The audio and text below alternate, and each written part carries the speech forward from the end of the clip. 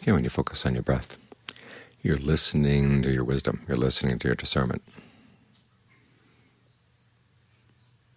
It tells you this is for your own good.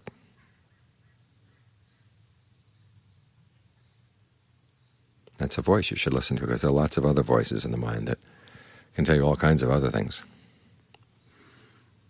And that they're not going to fall silent as soon as you focus on the breath. They're going to wait for a few minutes, and then they're going to come bubbling up again.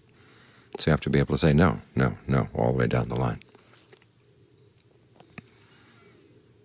This is why John Lee recommends that before you meditate, you stop and think about all the things that would pull you out into the world and where they would lead you.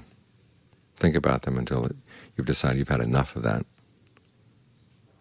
It's time to find something new inside the mind, because the world doesn't have that much new to offer. It has food, clothing, shelter, medicine, and it has wealth, it has praise, it has status, sensual pleasures. And that's pretty much it. And we've had those things before. And to whatever extent they were good, they've gone.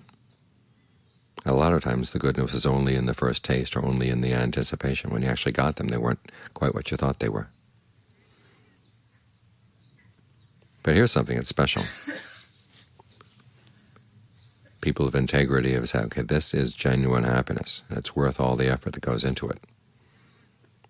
So listen to their voices. Ajahn Suwat used to say, if you don't believe anybody else, believe the Buddha.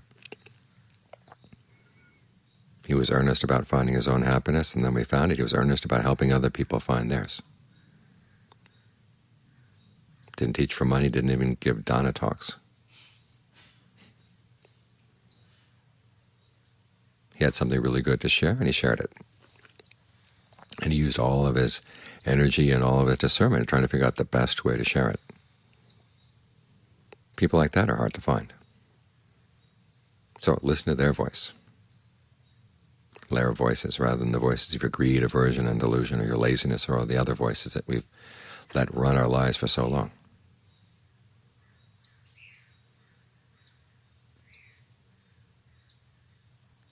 You'd be glad that you did listen to the voice of the Buddha and the noble disciples, because they're people you can trust, and you want to learn how to take their example so you can trust yourself as well. So when a voice comes up in the mind, you can learn how to recognize, okay, this is actually helpful, this is not.